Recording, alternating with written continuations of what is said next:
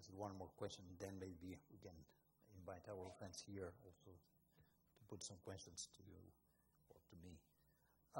In the museum, we have the best collection in the world of Himalayan and Tibetan sacred art.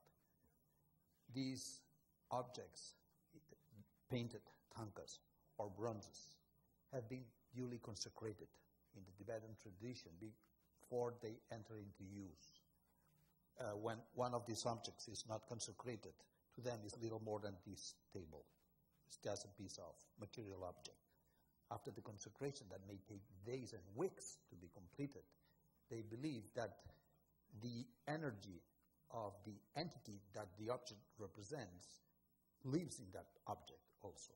So they communicate through these statues or paintings with the Lama or the deity that's represented there.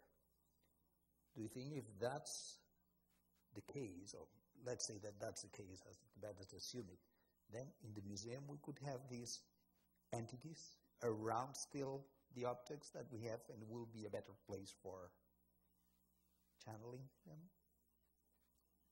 The answer that is yes. The reason why is because I put this analogy out to everybody. We create our own reality. Okay? I can tell you quite certainly that Santa does not come down my chimney.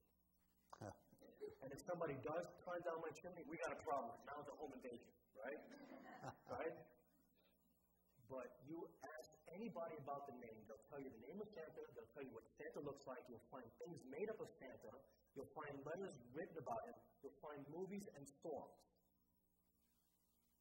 That energy all together creates a Santa Claus. It may not be physical on our plane, but as a thing, it is created, it is real. So when they make these chants and they do these ceremonies to instill what they feel is this entity or energy or deity, it is 100% accurate that that is the energy that will give off.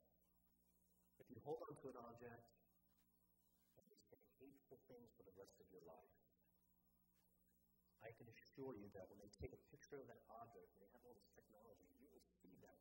You'll see like a black line around it. Negative energy. So energy is trapped into organic things. Metal holds the best. This wood, not so good, but it does hold things. So we make our own reality. So if they believe it, it is real. And it will give off those things. And you will get that essence.